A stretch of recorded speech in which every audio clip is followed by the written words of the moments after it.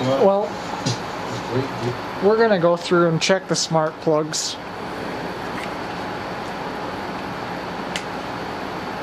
How many did I say I need? Because I got, what, 4 there? I think I need 5. I need 6.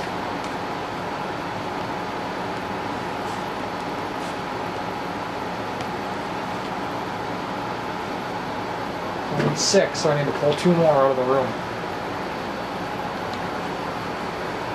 Or, you know, just like buy 2 more. I'm going to turn on some lights real quick. It's a little bit dark in here. And my phone is being really, really slow. Like it's not wanting to load at all. Why is nothing in focus?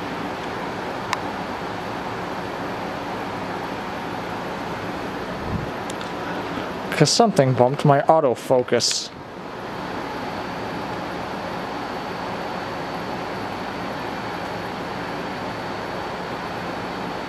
Now things are in focus. I'm gonna let these lights warm up and then we'll be back. Okay, you should be able to see a lot better now.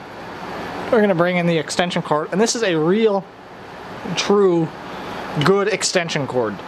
This is a 14 gauge cord and it can actually handle the whole 15 amps. Unlike one of these cheap little 16 gauge pieces of shit. Because I really dislike those. They have their uses. They're not really good for what I need. This is much better. Let's start by checking this bright one.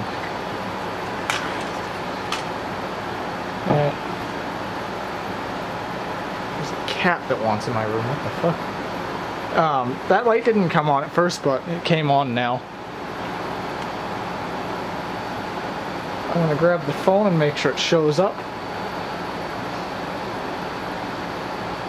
There it is, and I don't know if you can hear that, but they were clicking.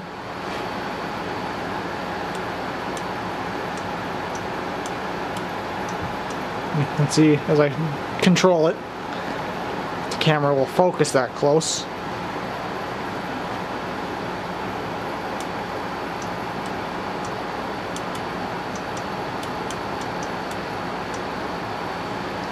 This smart plug works. This camera has really bad and slow focus. I hate it. But I can't use my phone because my phone is kind of required for this process. And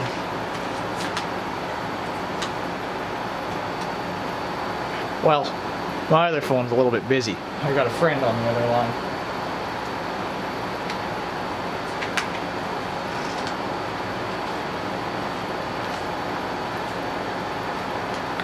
And I don't want to film anything with this phone because this one's got to go back. Is this one even charged? I want to make sure there's nothing on that one, but this one's probably going to get sent back in the next couple of days. I'm supposed to receive my new phone tomorrow, so this isn't part of the video, but let's just make sure this has been completely wiped. I don't remember.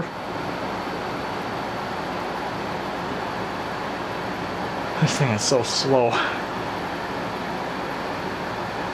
Okay, this one's been completely wiped.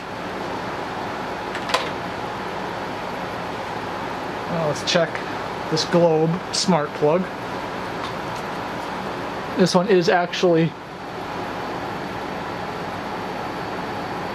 This one is Globe branded. Unlike this Bright one, which is... It runs on the same software, but it's branded Bright. Now, I don't know what the affiliation with Bright and Globe is, but... It's basically a rebranded smart plug that uses Globe's software. What one would this be? This one would be Fancy Light, right?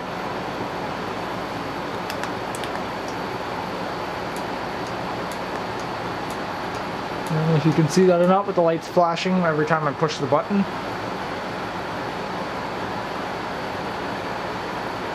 I don't have an easy to get to load at the moment. Give me 1 second.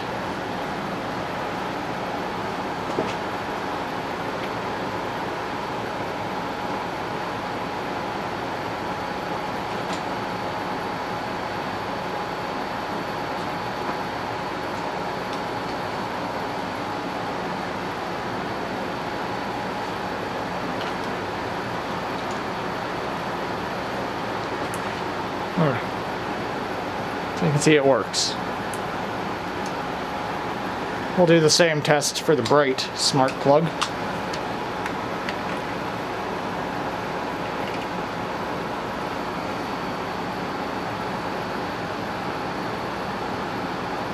That's the wrong side. That side works. Plug this in on this side. That side works. Now for these ones should be set up already. These were brand new out of the box.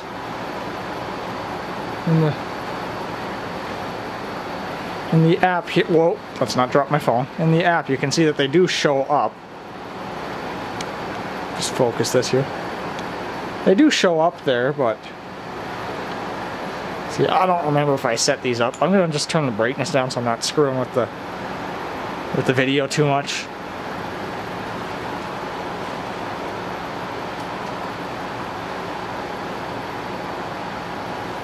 Well, I don't know what the flashing blue light means, but it means what I think it means. It should be ready to go. Sure enough, it lights up, and now you can no longer see the phone because the brightness went up because of the light.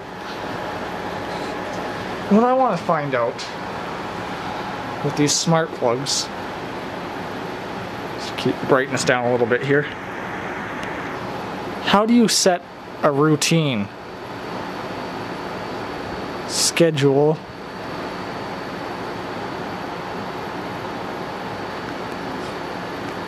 Turn on power. 10. Come on. AM. Every day.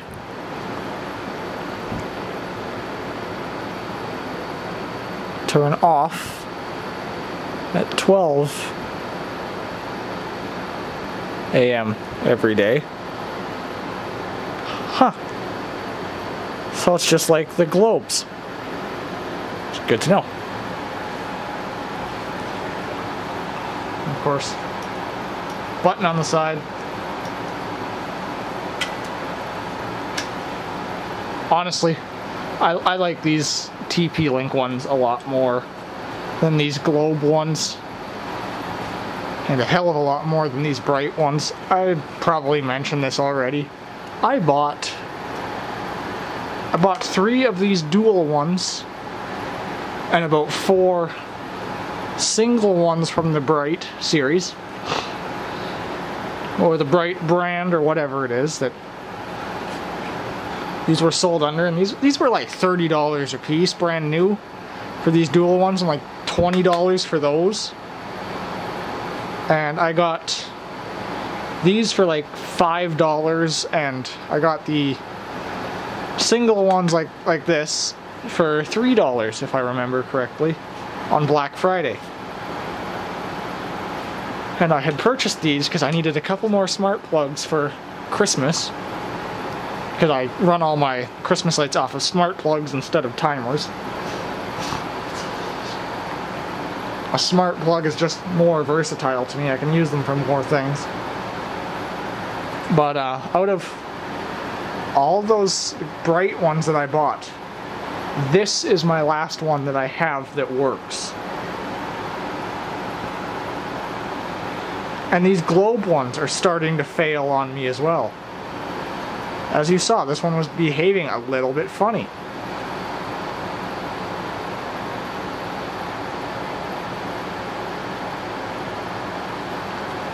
This one was, it didn't want to work at first for a second there. I was clicking on the button and nothing was happening. And it thought it was on when it wasn't.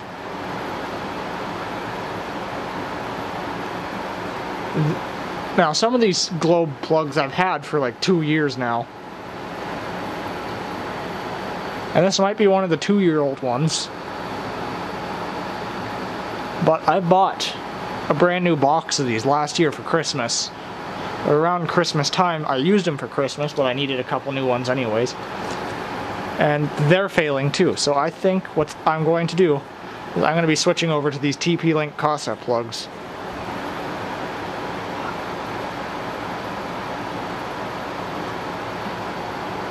They seem to be like they're going to be more reliable. Check this one. And the only thing that was stopping me from switching to the Casa ones fully was I didn't know if these were going to support routines, or if I was going to have to get creative and turn them on and off myself or something, but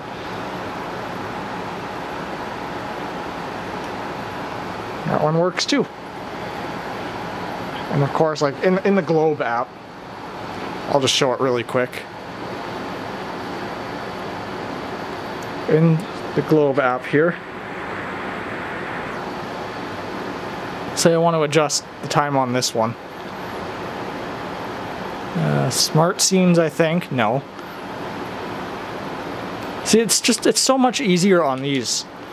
Like, I don't write routines. Here we go. You see, every day at 10 a.m. these come on. Now, I personally just turn these off whenever I want, so I don't have an off time for them. But let's go to one that has an off time. Yeah.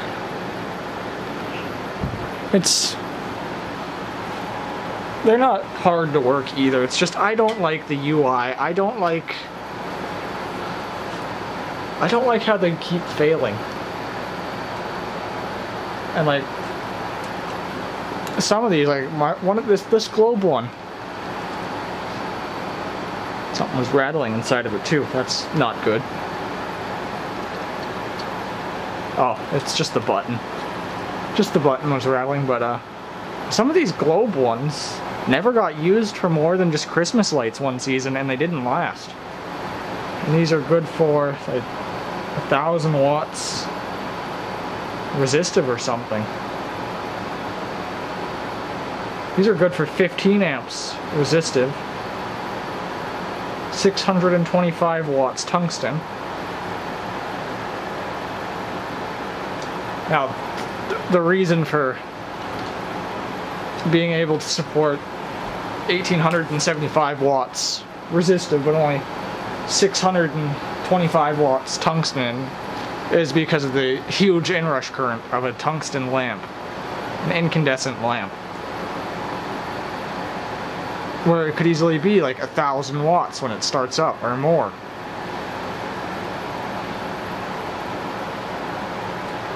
Just really fucking with my game over here. I got my game open and someone joined and messed up my lobby now. I'm annoyed. But none of these had really high loads last year. I think my highest load in lighting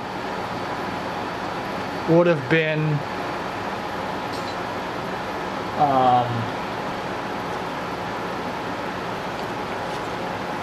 my highest lighting load last year probably was the family room. The family room, or like the loft hallway as I call it, which is just the hallway outside of my room that leads up to the loft as well. I call it the loft hallway. It overlooks the foyer, but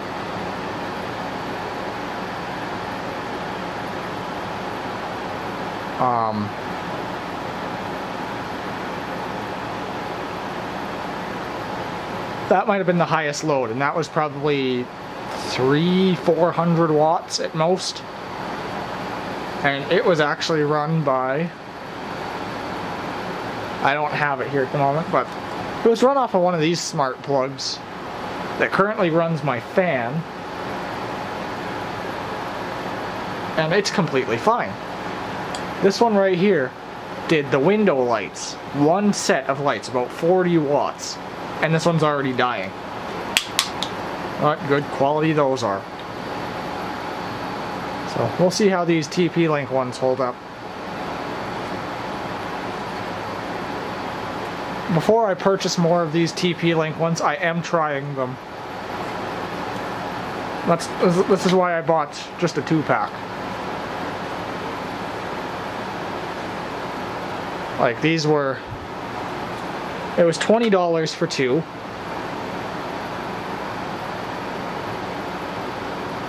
Compared to these, which were like I think for 3 of them they were 30 bucks. That's $10 a piece. So I guess it would be about the same price, now that I think about it. But I don't want to be spending $30 on these every year. Every season, pretty much. Every Christmas season, I would have to spend 30 bucks to get another box of these. Because I guarantee you I'll have 2 more of these fail by the end of the season. Whereas if these continue to work, these are going to be what I buy.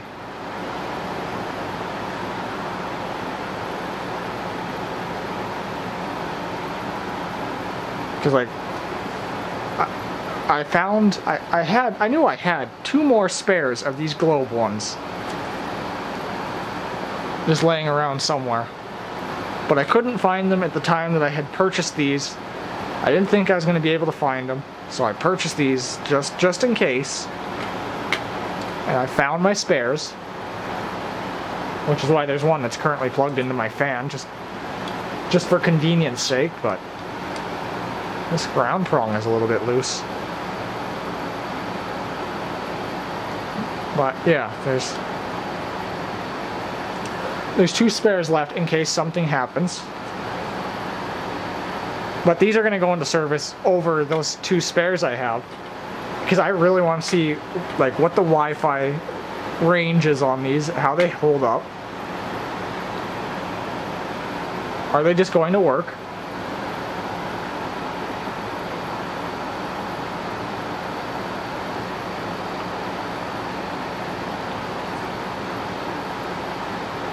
And more importantly, when these globe ones lose their Wi-Fi connection, their routines just stop working. And it's not like it just stops working when there's no connection. No, it stops working altogether. I have to reset these, connect them to the network, and then reset up the entire routine all over again. These could be the same situation, and if they are, it's whatever. Like, there's not a whole lot I can do about that. Maybe there's... I think if that's a problem with these, my only option might be to buy actual timers. But timers, to me, would just be a waste of money. I'm not going to use them for anything more than Christmas, so it'll just be a waste to me. Here's to hoping that that's not the case. I think I rambled on about smart plugs long enough. Basically, these are going to go into service over some globe ones that I had found. We're going to try these, see if I like them, and if I like these for Christmas 2025, it will be all TP-Link smart plugs. And I will probably have either given away, sold, or thrown away all of the globe ones. Depends on if they still work.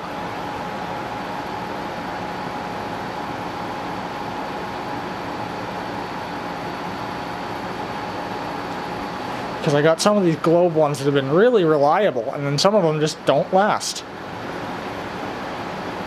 But, thanks for watching.